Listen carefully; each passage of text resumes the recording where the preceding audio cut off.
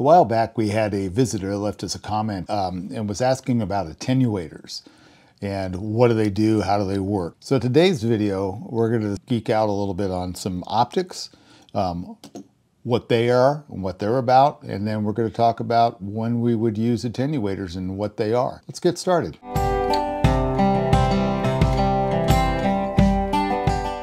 Hi, I'm Keith Van Wimmer at Van Tech Consulting. Today, again, as I mentioned in the intro, we're going to talk a little bit about attenuators.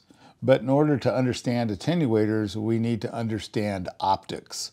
Okay, and what I got in front of me here is just some various little optics. So these are XFPs, these are SFPs, and these are bidirectional or bi-di SFPs. These guys plug into the equipment, and they're the lasers. And so each one of these, as we get down the road here, each one of these has specifications and what their capabilities are. So these guys here, blue bales, they typically signify 1310 nanometers. These guys, so the difference between these is they have a transmit and a receive fiber. And this is a bi-di, which only has one fiber that goes into it, right? So one LC. And you notice that these guys have, one is green, which is 1550, and the other one's purple, which is a 1490, because these face each other with fiber between, and they're simultaneously transmitting and basically doing, or are doing, wave division multiplexing. So these operate as a pair, and you just want to make sure you can't have 1550 going, both directions at the same time. It's not going to work. Okay, we're going to get errors.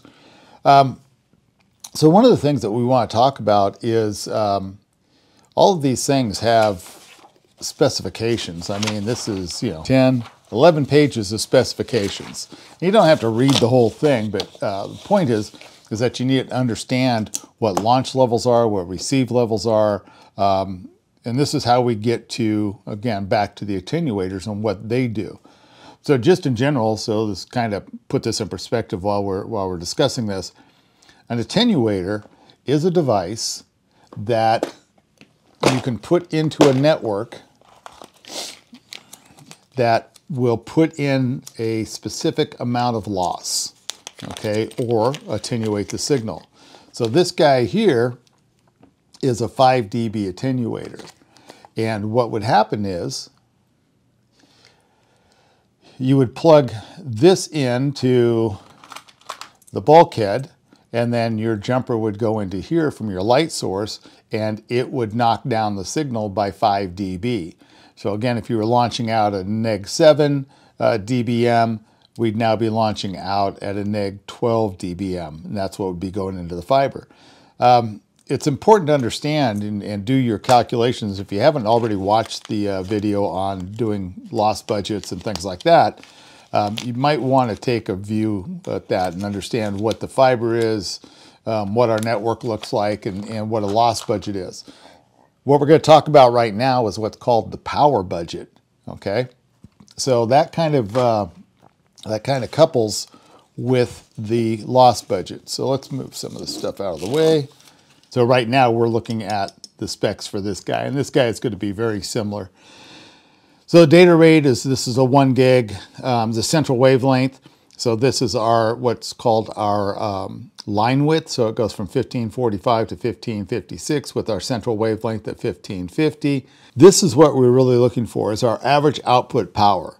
So the average output power minimum is a -0 with a maximum of a +5. So this is the number we're going to use. It's outputting at +5 dBm. So again, what we know about dBm is that's an absolute value, right? So that's when we're talking about power, that's your absolute. We come down to our next section. So this is our transmitter section. We're going to come down to our receiver section. And the receiver sensitivity here is a minimum of -3, right? So what that means is if we're above -3, we're too hot. We're going to start oversaturating this. It's going to start, think of a four-wheel drive truck with super bright halogen headlights driving down the road, you know, coming right at you on a dark mountain road. And what happens? You start blinking, right? Because the lights are so bright, it's just blinding you. It's oversaturating your receptors, your eyeballs. So that's what happens with this. If you oversaturate the receivers on these optics, they start to blink, right?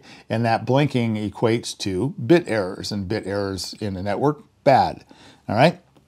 So receiver sensitivity minimum is a -3 or -3, and again, we're in dBm. We have a receiver sensitivity of -25, and then our detection threshold assertion is -29, which means this is where it can't differentiate between a good signal and a bad signal, so we're going to start getting errors. And the lowest rate, the D-assertion, is the lowest rate that it will recognize a signal. Again, these are not usable values. These are just optical specifications, but a -40 dBm. So the point is you may see a link light on, but it's not going to do data. There's going to be bit errors, and it's just not going to transmit correctly. So this is the number that we're worried about. Maximum input power, -3. We want to be below that, and the lowest we can go is a -25 dBm. Okay, so those are our values. So this is where we start doing our power budget and start calculating this out and thinking about what we're going to do. So again, just to give you another example, this is the Finisar, right? So these are the 1310s. These guys here are rated for 10 kilometers, right? And so their minimum is -6 on their output power, -1, and then their receiver sensitivity is a -14. So, you know, you kind of go the -6 to the -14, it gives us 8, roughly 8 dB of difference there. So, you know, we want to be in kind of, that's the area we're working with. That's our power budget. So we want to be somewhere between the -6 and the -14. So let's call it -10. If you don't know what the specifications are for the optics, you can just take the part number. There's a little part number on here. Punch that into the old Google, and it will come back and it'll give you a specification sheet. Okay. So we got our lab set up.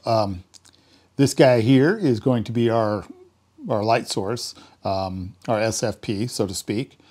You know, and this is going to be sitting in our equipment. So this is output at -7 dBm.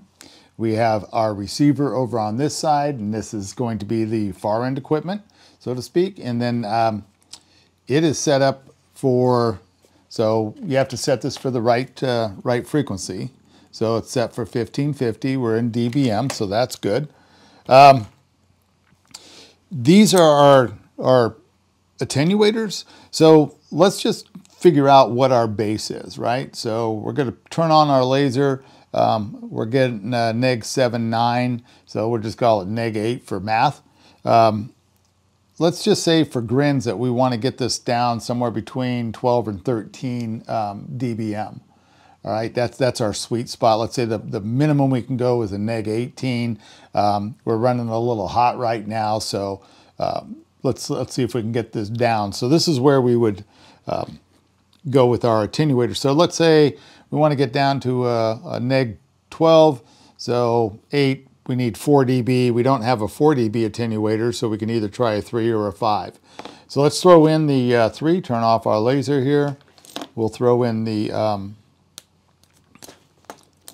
3 dB and see where that gets us. And remember, our target's going to be a -12. Okay, we're going to set on our laser again. Not quite there. We're about 1 dB and change off. So let's see if we can get this down a little closer to our target. And these already have been cleaned, by the way, just to. Okay, and we'll turn this on again. So now we're at 12.5, -12.5 dBm. So that fits within our budget. That's perfect. That's where we want to be. So this is the one that we would leave. Now there's different ways that they make these attenuators. One is air isolation, so basically an air gap, and they create a calculated amount of loss in there, set the air gap, and then that's it. That's how they manufacture. There's also a attenuation fiber that they use. So in other words, what they'll do is when they manufacture the fiber, the glass, they'll actually put dopants in it that will create higher loss, or higher attenuation, absorption loss, etc. So you think about our standard G.652 fiber, it has an attenuation rate of 0.3 per kilometer, right? So, we're talking about 5 millimeters of fiber or something. So again, the doping they use inside these is pretty crazy. The other thing that they can do is use an absorption glass. So they'll put in like a lens in there that will go through and kind of absorb some of the light. There's also what they call a collimator, right? And you might see something. It looks like a patch cord, and what it's got is like a little screw on it. I'll throw a picture up here, but it's got the little screw on there, and basically you can actually dial that in. So if you're looking at your meter, you could dial that in, take a little tweaker screwdriver, and just kind of put that in to get the exact amount. Okay, another piece of equipment that we have is a variable attenuator, right? So this guy here, we can select the wavelength and basically set this up so that it will put in a adjustable amount. Just going to hit our lambda. This is our wavelength button, and down at the stop it. Down at the bottom here it says right now at 1490 and 1550, right? And so by turning the dial, the minimum amount of loss that we can insert here is 1.15. So again, let's just get our baseline.